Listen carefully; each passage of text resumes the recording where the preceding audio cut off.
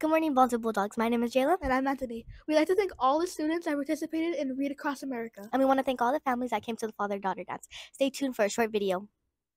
Our next Fun in the Sun will be on March 31st. In order to participate, your attendance needs to improve. If you improve, you'll be able to attend it. We have just started LPAC testing. We hope everyone tries their best. You got this. We want to thank all the families that came to parent conference. We'd like to remind you to keep doing your best. We only have 9 weeks left of school. We are thrilled to announce that Baldwin Academy will be hosting an art show to showcase the creativity and the artistic talents of our students. We are inviting all Baldwin Academy students to participate by submitting their artwork. We encourage creativity and originality. The last day to submit work is March 28th.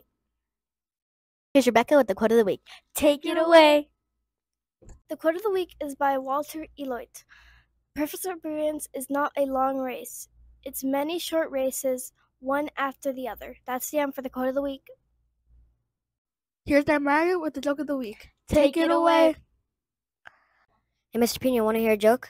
Yes, I do. Why are frogs always so happy? I don't know why. Because they eat everything that bugs them. Here's Lauren with the college of the week. Take it away! The College of the Week is the University of Michigan. The mascot of this college is the Wolverine. The school was founded on August 26, 1817. The most popular majors of this university are Computer and Information Sciences, General Business, Administration and Management, Economics, and General. This school is also known as a Wolverine State. It has a population of around 51,225 students. The school's sports include baseball, women's basketball, football, ice hockey, softball, volleyball, and men's basketball. One more fact about the school is that 92% of the students graduate within 6 years. That's it for the College of the Week. Here's Elisha with the day in history. Take it away! On March 10th, 1876, Alexander Graham Bell conducted a successful experiment with the telephone. Thanks to his discovery, now we can use telephones. Thank you for listening to the history of the day. Here's Emma with the fun fact of the week. Take it away! I'm Emma and I'm here with the fun fact of the week. Did you know that men are more likely to get struck by lightning than women are? Hope you liked the fun fact of the week. Viviana and Caesar interviewing staff. Take it away! Hello, my name is Caesar and today I'm here with Mrs. Salinas. So, Mrs. Salinas, what was something that was difficult but you accomplished it?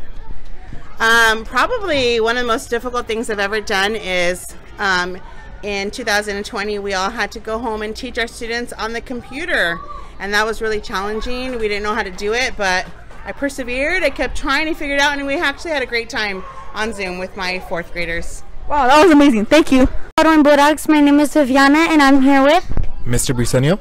Mr. Briseño. What is something that was difficult but you ended up accomplishing it?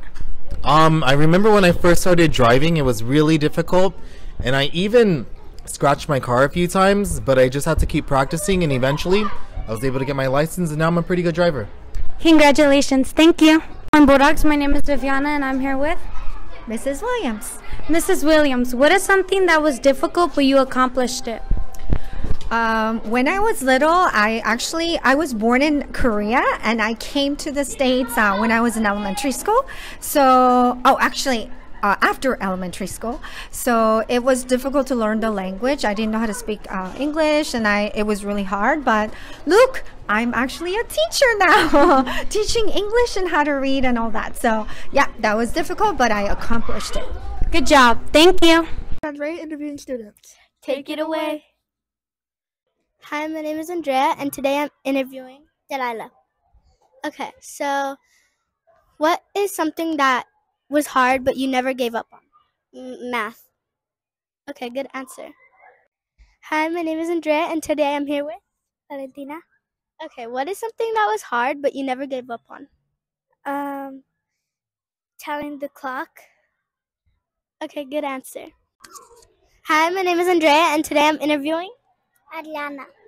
Okay, what is something that was hard but you never gave up on? On math. Good answer. Hi, I'm Eileen. I'm here with the forecast weather for next week.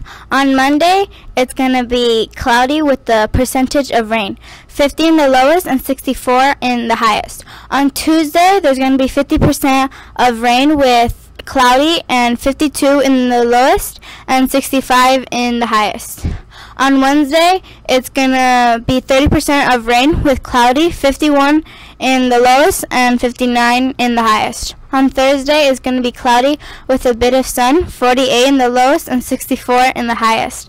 On Friday, it's going to be sunny with 46 in the lowest and 70 in the highest. That's all for the forecast weather for next week. This book of the week is Diary of a Pug. Ready for a fun, new, easy chapter book series? If you're into funny stories about dogs, pick up a book from the Diary of a Pug series. Bub might be an anxious and his snobby dog, but when it comes to his human best friend, he is super helpful. But his helpfulness tends to lead to crazy hijinks and disasters. This series can be found in the Easy Chapter Book section, and that is all for the book of the week.